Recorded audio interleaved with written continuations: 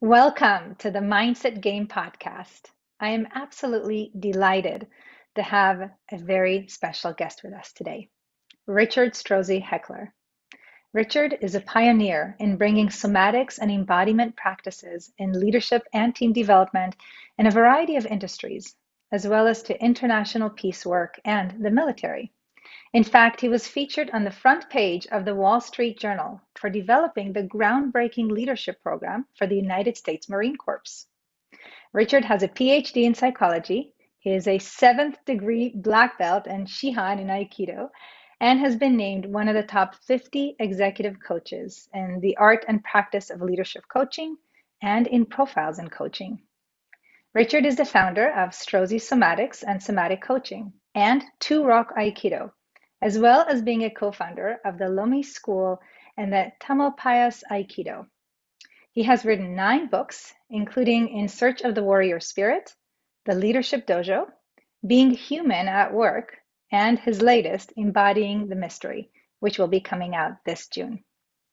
On a personal note, I got to attend a 10-week course through the Strozzi Institute called Embodied Leadership Core, which is a neuroscience-based training program that integrated many powerful concepts and tools, including mindfulness and martial arts, to help leaders be even more present and effective under pressure.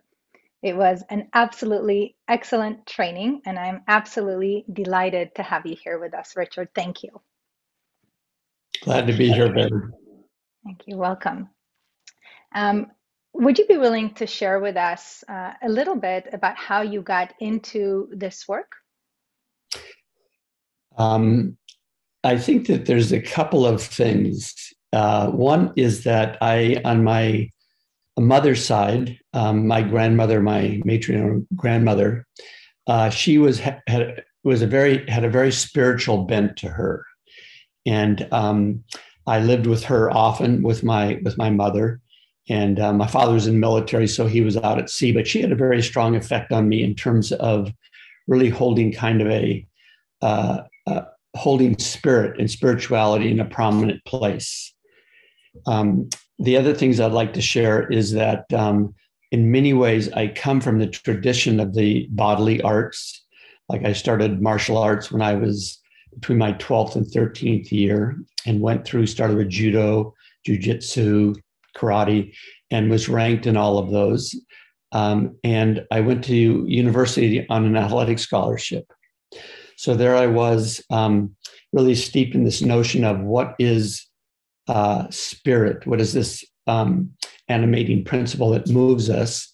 And being in a discourse, this athletic discourse where you got better if you practiced, period.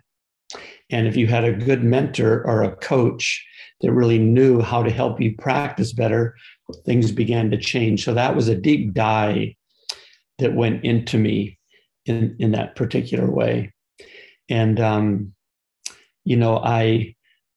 loved the dojos and the gyms. And basically I was around men all the time.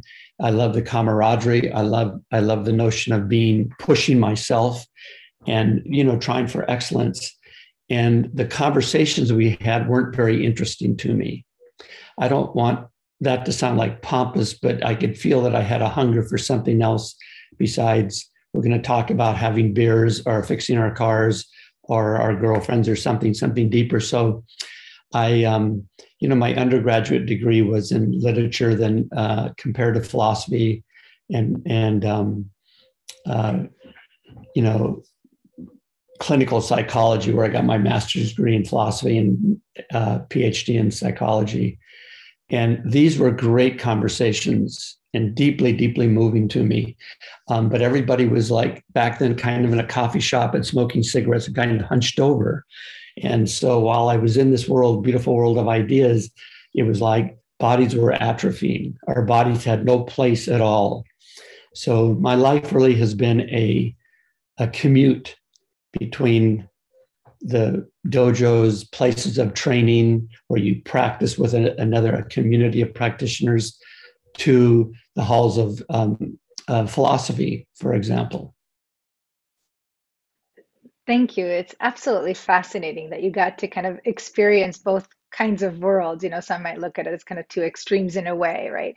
And to kind of blend between the two of them and take what was useful and important to you and meaningful to you, I imagine, from all of those worlds to create something very special for all of us. So, what is somatics for people who are not quite familiar with that? Somatics comes from a early Greek word of soma, which generally translates the living body in its wholeness. And somatics is the art and science of the soma. So when we say the living body in its wholeness, it basically points to this notion that our ancestors, human beings, really pre-industrialized, really had this idea of there wasn't a body, there wasn't a mind, and there wasn't a spirit, but there was this shape. And we call this the shape of our experience. And in this shape or this form, there's emotions, there's our language, there's thinking, there's sensing and feeling, there's wounds, there's the healing of the wounds. So everything happens inside of this soma.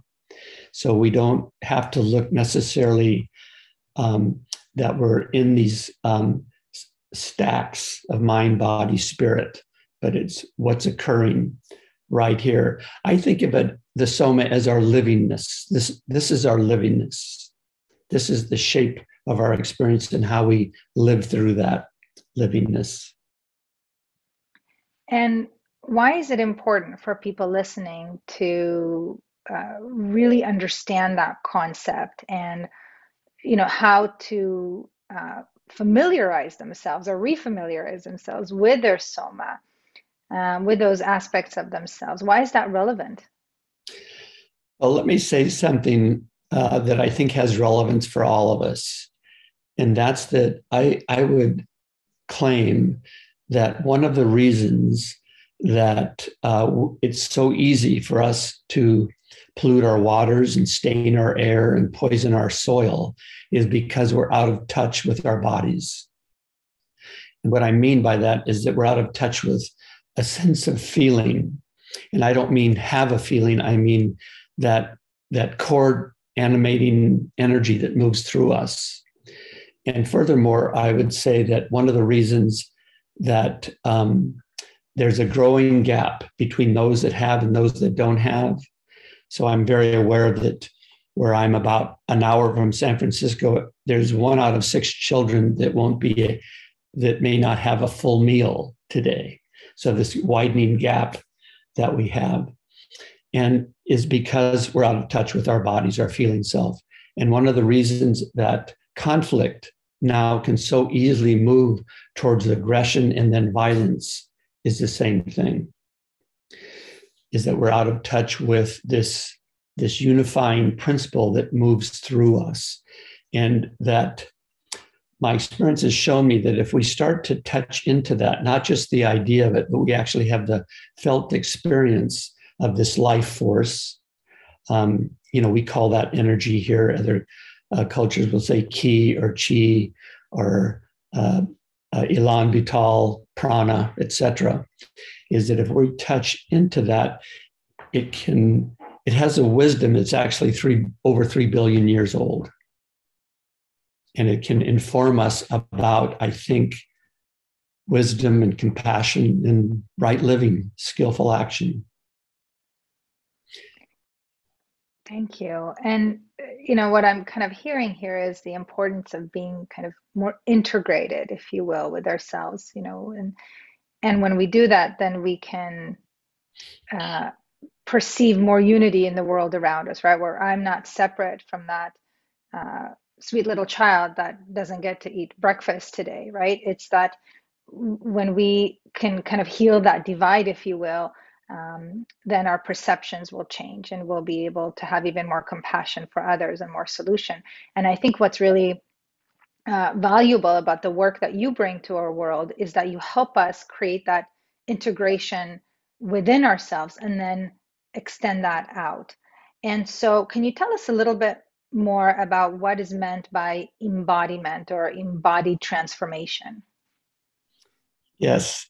The word embodiment is unique and singular, and at the same time, we can say that somebody may not be embodied, but they're driving their cars at 70 miles an hour safely, and they're tying their shoes. I mean, they can do things, and it's important for us to understand that something around maybe 600 years ago, there was this notion that if we really cultivated our rational thinking and our logical analytic thinking, we could overcome these superstitions that really were tearing the world apart at that time.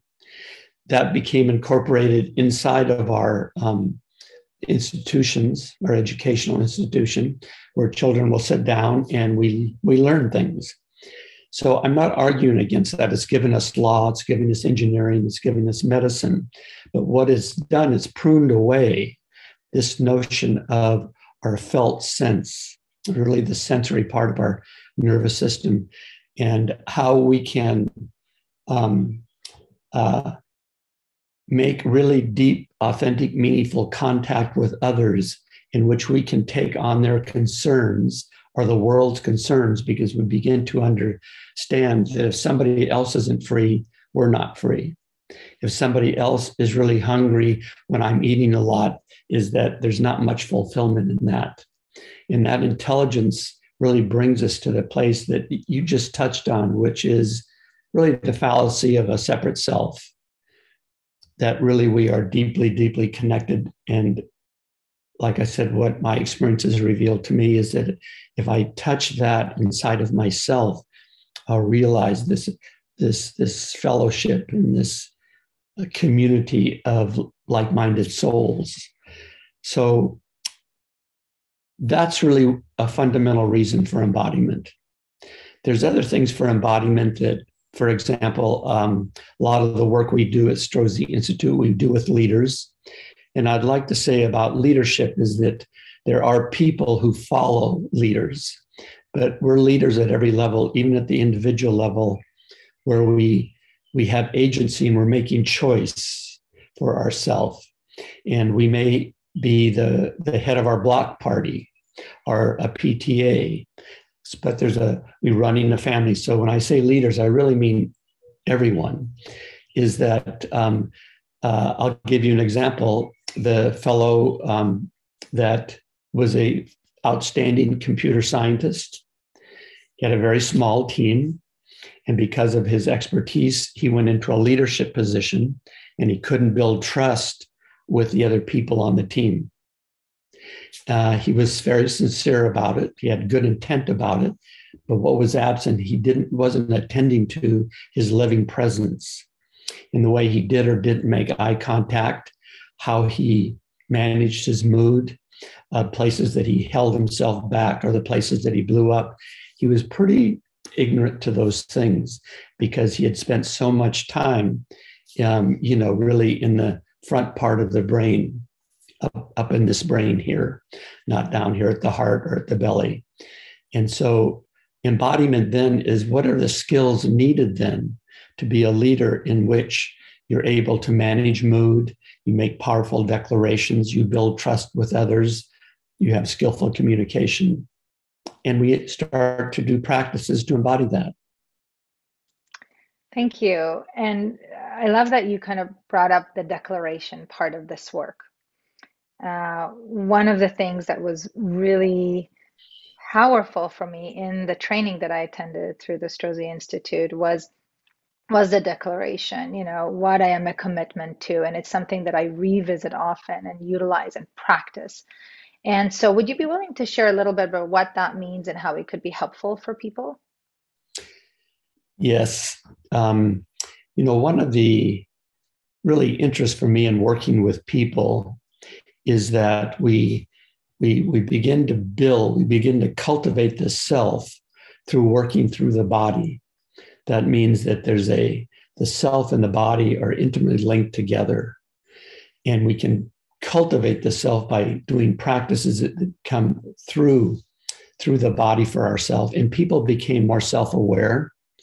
They became healthier, emotionally and physically and spiritually. And what was missing for me was that inside of this, how can we make a commitment to contribute or engage with maybe some of the conundrums or conflicts we're feeling in the world? So, to put it plainly, it wasn't at some point enough for me personally, wasn't enough for me in the work to go, wow, I got healthier. That's fantastic. Thumbs up.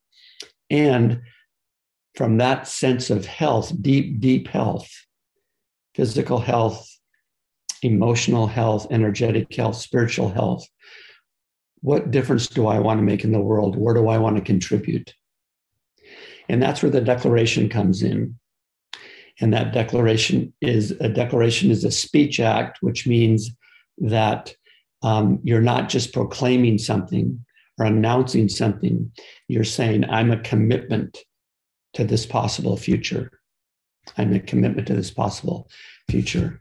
So, for example, as a speech act, we can say when the convener of two people getting married says, you are now married, that declaration, your world changes and your community changes. And then maybe 10 years later, when you're getting divorced and a judge says, you're divorced, he declares you're divorced, your world changes again. So it's really looking at that speech act that is actually something embodied, which allows others to be able to connect to and draw from and form a mutuality with, to producing a new world. Thank you, because language is so powerful. It's energetic. There's an energy to it. And what I deeply appreciate as part of the kind of somatic centering exercise is that when which perhaps you might even be willing to guide us through in this conversation today, that when I practice that, when I get really aligned, if you will, and then I focus my attention on that commitment, on that intention declaration, it feels like, it's like being radiated out into the world. It is declared like that judge or the official. It's declaring, this is what I am committed to. And I do believe that that energetically does get radiated out of our heart when we are centered in our height or width or depth and so on.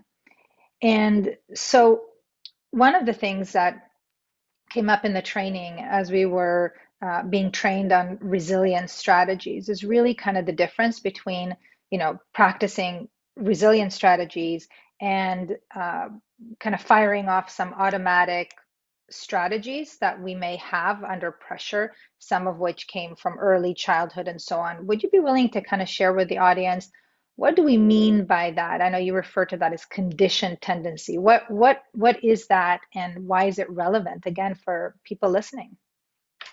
Yeah, thank you. Thank you for that. Let me make a counter offer here, Vered. Let's take a moment here and do a centering practice. And then let's come back to the notion of, once we get centered, what is the history that begins to move that throws us off center? So let me invite everybody. You can do this practice sitting down. You could even do it lying down, although we associate sleeping or napping with lying down.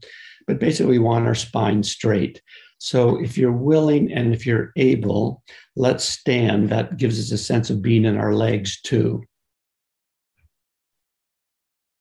And we're going to center in these dimensions. We, as all living things do, this human body, we have length, we have width, and then we have depth. And then we have an organizing principle. And we call that organizing principle purpose. That we can say, oh, I'm on this earth walk for this reason. I'm here for this reason. So when we're centered, everybody thinks that's a great idea. It's a good bumper sticker. It's a good magnet that you can put on the refrigerator. And what we're looking at is it becomes more than just a good idea. It becomes something that you are actually living in. And we're going to use those 4 dimensions. So what I'm going to ask you to do is bring your attention to the life of your body. What does that mean? Essentially, it means sensation. Can you feel temperature? Can you feel shape? For example, the shape your foot makes on the floor or the rug. Can you feel movement? Is there a sense of a quivering or a tremor or a streaming, or even the movement of your belly or chest when you breathe? So we'll start just simply without changing anything and without prejudice, just bring our attention to our body and open up this possibility of feeling.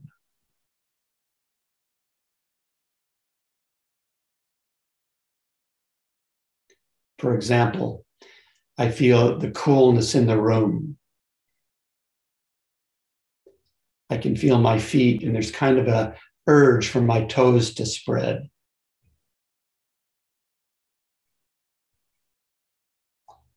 I let my knees soften. I can feel the muscles around my pelvis, my buttocks start to relax. I didn't even know I was gripping there. And then in our length, we are aligning our head, our shoulders, our hips, our knees, and our feet. Now, you might ask, like, well, that's how it is. Head, shoulders, it goes down like this. But if you look, I'll turn a profile here, you'll see this. There's a head going forward. There's maybe pelvis going back. Maybe there's shoulders are behind the hips. So we're just, by coming into our length, essentially we're building a much deeper, intimate relationship with gravity. And gravity is 24/7. And gravity's winning. If you don't think it's winning, look at a picture of yourself 10 years ago. So this powerful force of gravity keeps us here and also allows us to spring off from here. So I'm aligning myself just as I spoke, means that I'm straightening, and I'm also relaxing down. And this is where you want to look into relaxing. Let your eyes relax. Maybe you haven't ever heard anybody say that before. But if our eyes are tense, that gets transferred to the optic nerve. The optic nerve goes back to the brain. That will very subtly precipitate through our central nervous system. When my eyes are relaxed, my peripheral vision opens. Come behind your eyes. The system's designed, the teeth never have to touch. So you're relaxing at the jaw, the hinge, at the chin. Relaxing your tongue. Let your shoulders relax as if on a coat hanger. The system is designed so the mass of the body rests on the skeleton. That's distinct from the mass is holding the mass up. Let's do that for a minute. Lift your shoulders about an inch. That's mass holding mass up.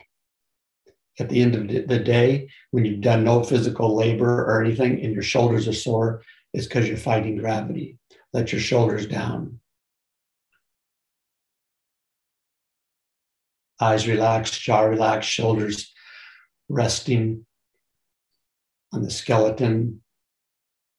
Your breath is at the abdomen. It's low in the body and it's rhythmic. If it's hard to move into any of these places, just be really gentle and kind for yourself. If you're not accustomed to really checking into the body, other than sports or dieting or all those other things we see on magazine covers, it may be a little bit like, I can't feel my hips here. That's fine. Just take a moment. Be receptive to we're in our hips. Those big, strong muscles in the thigh can use feel, sense, or imagine that they're resting on the skeleton. The knees are soft. They're not necessarily bent, they're just soft. But everybody do this for a minute. Press your knees back. Feel what happens to your low back. Now we soften the knees. So that's length. And we say this is the human line of dignity. I'm not trying to overreach. I'm not trying to shrink myself. I'm in my dignity in the size and shape and social location for right now.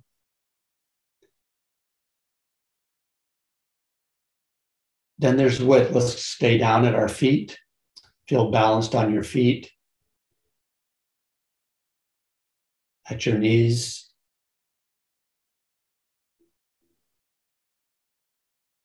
Your hips.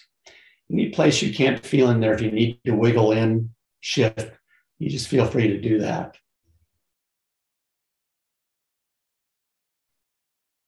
And width, I start to notice it in my breath. My rib cage actually goes out a little bit. My rib cage has width too. Balanced in the shoulders.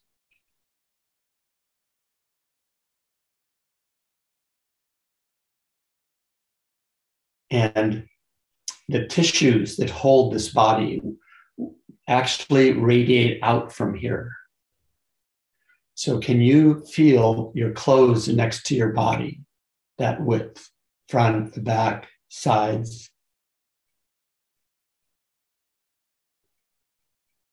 If you have a four-legged friend, cat or a dog, or any kind of maybe a bird, some of you like reptiles, can you feel that living form in your width? I have a plant just to my left here, old friend. I have a number of plants in this room. Can I feel their livingness? I'm not trying hard to do that. I'm opening up to this possibility of my life can feel other life.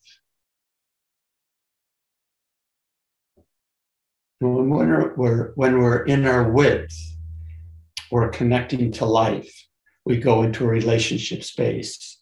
From our dignity, we connect into others, the plants, the grasses, the waters. Now we come to depth. And because we have so many senses in front of us, and we have all these machines, handheld machines that we use in front of us, we have a sense of being forward. In fact, let's just do that for a minute. Kind of come on your balls of your feet. Like I'm in a hurry, I'm getting ahead, I need to make something happen, and then settle back. And feel, sense, or imagine those long muscles next to your spine.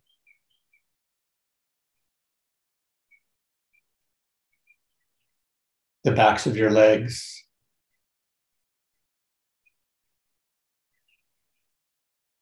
Back of your neck.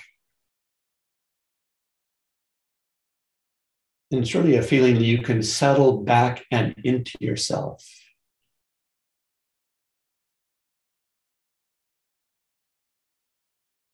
Like one of those dinosaurs that have those large tails, you can rest back onto that tail. And here, this is where our ancestors reside, our loved ones, our teachers, our mentors, our guides.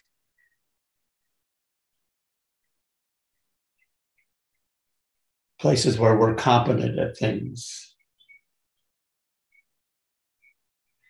And staying settled back into yourself, bring your attention through the front of your body out to the front.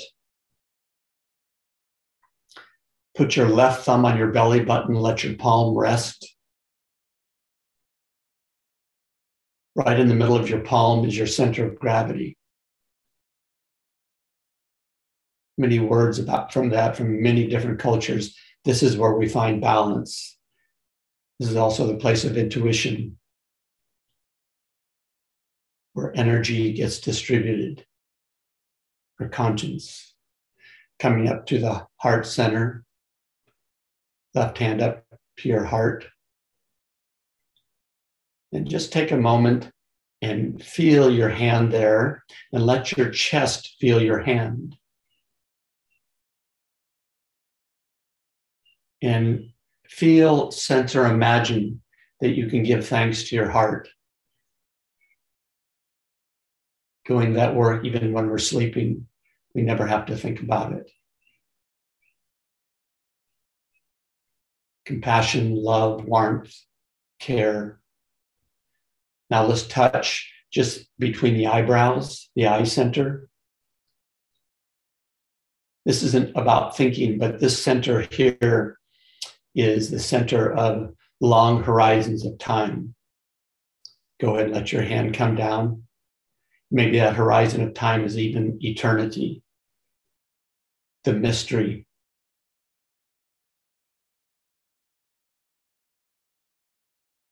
Possibilities that we don't yet see, or futures we don't yet see, but we can open up to.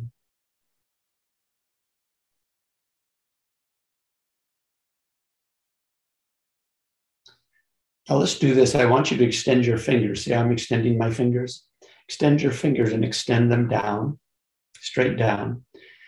And think that you're in the centered position. Centered is being present, being open and being connected. Present to others, present to the world, open to possibilities. And I'm connected to my purpose. And in this is a prayer of thankfulness to the earth. Whatever you've ever eaten or drank has come from this earth. The beauty of it. Extending up to the heavens. So I'm looking up, my fingers are extended, giving thanks to the waters, the warmth, the light, that vast neighborhood of ours. Now let's extend out, palms are out. And let's give thanks to people. Everybody, your worst friend, your best enemy. We can give healing, positive energy out to the people of Ukraine and also to the Russian soldiers, because they're oppressed, they're suffering too. Left hand at your heart center, right hand at your belly. Now make your declaration. Like, what is your purpose for being on this earth walk? And we like to say it by saying, I am a commitment, not I'm committed to something out here. I'm embodying that commitment. You can say that to yourself. You can say it out loud. And you're feeling yourself as you say that. Hands come down. Maybe when I said, what is your purpose? A lot of things came up. That's wonderful. Maybe nothing got settled. That's fine. We're just all on this inquiry together. So go ahead and take a seat if you wish.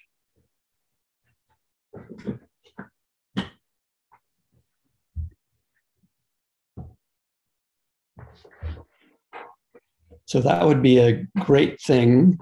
I think I do it, and it's a great thing for me to do that every day. Get present, get open, get connected, remind ourselves why we're here, and giving thanks. That's what we call being centered. Thank you, Richard. I give thanks to you on behalf of all of us. I'm receiving that. Thank you, Aaron. Toda raba.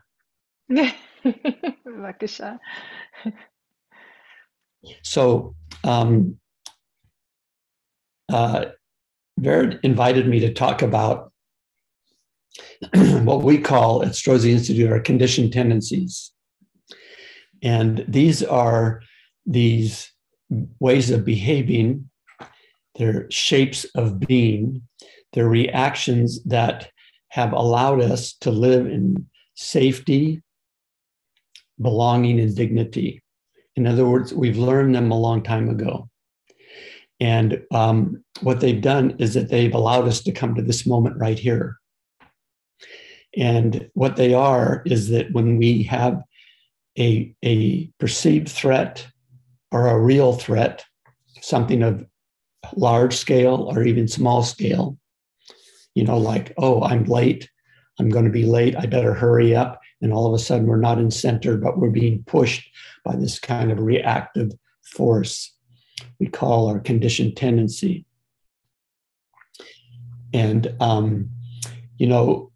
Western psychology and Western philosophy have spoken a long time about this notion that we are historical beings and that history moves through us, like I said, through this conditioned tendency. And as it moves through us, we may find out that what it took care of before no longer takes care of that. So we're not really in choice, we're just reacting. Now, in my growth, in my studies, what I began to see is that psychology would take people to a threshold, but not through that threshold. There was insight, there was awareness, there was seen possibility of new ways of being. Maybe even I could even put my foot in that water or do something. And that's all good. But what was missing was then with that level of awareness and centeredness, then how do we take new actions? How do we actually become different actors in the world, have new behaviors? And knowing about those triggers wasn't enough. And so what somatics does is that it opens this perspective that can be felt in our body. Our conditions get felt in our body. What do I mean by that? We get triggered, our shoulders will go up. Why is that? Because, I'll give you a great example. Friend of mine, his studies were done. What makes people, how do you know people are telling the truth? Why are they credible? And so he would take a picture on doing his PhD of somebody who was afraid to the highlands of New Guinea, and said, what are they feeling? And they go, oh, that person's afraid. And then you go down to the streets of Paris and stop people and say, what emotion is that? And they'd say, that's afraid. It was kind of like Darwin. It's a universal sense. So if my shoulders go up, I'm trying to protect my jugular vein. Yeah. Or I'll hold my breath, or I'll clamp down on my jaw, or I'll go to fight, or I'll retrieve, or I might disassociate. And we can know those things, but when we feel them in our body, we know that I'm not present. I'm being gripped by something that is historical and really not relevant to the present moment. Well, here's a personal piece about this. I grew up in projects, Navy projects. I moved around a lot. So there was always the other males and young males, there was always a posturing like, where am I on the totem pole here? Or where am I on the food chain? And so I would get in scraps, I would get in fights. And that's why ultimately my mother put me in martial arts, because somebody told her I would quit fighting, which I did. But years later, I would walk in to someplace with my partner, like a bar or restaurant, and immediately I would go, where are the exits? Who might be a problem here? And she would usually elbow me and say, just stop that. Now, I hadn't been in a fight for decades and decades and decades, or even big arguments, but that automatically came forward. And she knew me enough to go, oh, I I can feel you doing that. I can feel it in your body. So with that help, that feedback and me seeing it allowed me to become more present in the moment. So that's why it's so important that we notice what those conditioned tendencies are and what happens to us when we do that. For example, I'm going to ask you to do this. Everybody free your hands. So I'm just holding my hands free or to the sides like this. Now bring them together. And do it again. Open your hands. Now bring them together. So easy, so easy. And it's easy because that's what we've been doing our whole life. Now open your hands. And what I want you to do is there was ways that your fingers configured, put them together, but in a different way.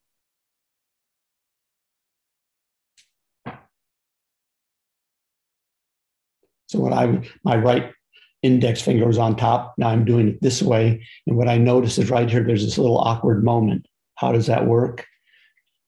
That's the place in which our history comes forward. And when we change it, it could be a feeling of awkwardness, not knowing, uncertainty, or actually having more boundaries. In order to have this new skill where I can change, takes practices. We just don't go, oh, I know I do that. Now I'll do something different. It doesn't work that way. We become new people. We can take new actions. We don't get caught in not always inside of this historical past by taking on new practices. And neuroscience and the technology of neuroscience now proves that we change by building new circuits through our brain and grounding ourselves in them. It's not rocket science. This is so helpful because I think that this is really the essence of resilience, is to be able to notice what those conditioned tendencies are. And when they are no longer serving us, like in the example that you shared, yes, you're not that little kid anymore. You don't need to behave in that old way. It's not serving you. Maybe it's even, creating distress in the body, I imagine, which might not allow you to think as clearly in that moment without even being conscious of it. So in order to be more resilient, more adaptable, we've got to notice what's happening in the body. Perhaps like the situation that you mentioned, ask people around us to help us notice what is going on in our body. And then to, gain an understanding, like, why am I doing that now, right? Like, why am I leaning forward? Why am I leaning back? Why am I holding my breath, right? To just be curious about that, because I imagine that there's information there. And when we can get really curious about that, rather than immediately kind of break that and go back to, how we're supposed to be, but just kind of sit with that a little bit, I think that there's great wisdom in what our body is trying to tell us. And I agree with you that that's the moment where we can appreciate our body and the way that it has served us and protected us for as long as it has. But also that's the moment of choice, right? Do I want to choose and do a centering exercise at this point to get my body back into a state of alignment and coherence so that I can choose a different path, take a different, decision or behavior at that moment? Yeah, and one of the wonderful things about it is that it's non-equipment intensive. You can do it any place at any time. You can do it. You can do it in a cornfield. You can do it at a bus stop. You can do it in your chair. So the moment where you go, oh, my shoulders are rising, I'm heating up, or I'm trying to disappear, going, oh, this is trying to take care of something and inform me, but is it really relevant to who I am at this age? The other thing I'd like to add here, Vered, from what you said, was that there's also a value when you're in a position with another. It could be your partner, it could be people that you lead, it could be your child or grandchild, is that you're able to then build an observer, and you're going, oh, they're triggered now, or their conditioned tendency is running through them.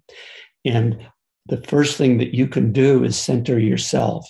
So instead of reacting to their reaction, get yourself present, because you know that their best self is not coming through in the moment. Just like when we're triggered, our best self is not online at that point. So it really is a valuable thing in being able to say and going, oh, they're triggered. And not that I have to think that I'm judging them for it, but it's part of the human condition. I have it, they have it. I can have compassion for it. And then just get present with that and get curious how that is for them. And I think that's so beautiful. And that is what effective, coherent communication is all about, because our energy isn't entangled, if you will. Yes, my energy impacts yours and yours impacts mine.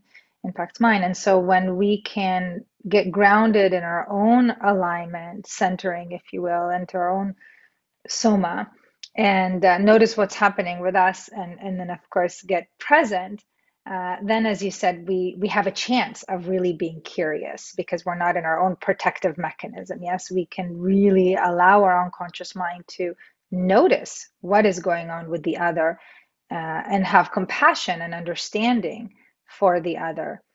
And so I believe that the wonderful tools and practices that you share with our world, and many of them are available online and through your courses, allow people to do that. I think a lot of the leaders that I work with, they get the concept, as you said earlier, consciously, of being present or being congruent or aligned, but they just don't know how to do it, or they feel they don't have time to do it. And as you said, this is not requiring any equipment. It really doesn't require much time either. It's a practice like anything else. We require repetition, but it is relatively simple to do, and can absolutely transform how we show up in our own body, how we show up with others, what energy we project. I know the courses are very much that you train about inspiring trust with others, genuine trust and compassion, and ultimately, being able to create what we wish to create in the world, that commitment that we are. And so I am so deeply grateful, Richard, for what you have given to us today, for what you share with our world. It's just amazing how, you had this experience as a kiddo growing up and all of these different situations that you were in, which then led to your martial arts training, which then allowed you to blend that with the interest in kind of the psychology and other things that you'd learned, to create this beautiful modality that allows all of us, as you said, we're all leaders of some type, to be able to lead our own system, our own body, with grace and dignity, and also to be present with others. I think that is the path of the future, and I thank you for that. Yes, you're welcome. You're welcome. And how can people learn more about you, your various institutes and trainings, and have more of this practice in their life? Well, I would suggest that first go to the website of StrozziInstitute.com. Strozzi is Strozzi, like pizza, two Z's, StrozziInstitute.com. And you can see our wide menu of courses that we do. We have a somatic coaching track. We have personal transformation track. We work with organizations, and we work with also individuals at all levels of leadership. Yeah. So check out there. As Vera had mentioned before, next month I have my 9th book coming out. I kind of feel like I can call myself a writer now or something. I've always written things down, but so this is the 9th book. It's called Embodying the Mystery. And it has nothing to do with distilling anything into a lesson or any steps to anything, but mostly I wrote about the fundamental experiences that have shaped me. and the fundamental teachers that I've had and the practices that I was engaged in. And not necessarily like I'm saying these are the ones to do, but just to arouse basically our curiosity about this wonderful journey we have being in a human life and the great potential of it. Thank you, Richard. I'm excited to read that. And that's why we start this podcast typically with that question.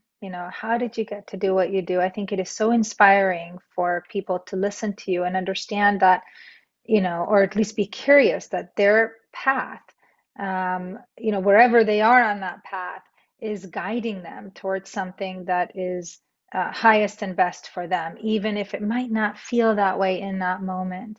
That there is something that we can trust, and sometimes hearing other people's stories can give us permission to just be curious about our own path.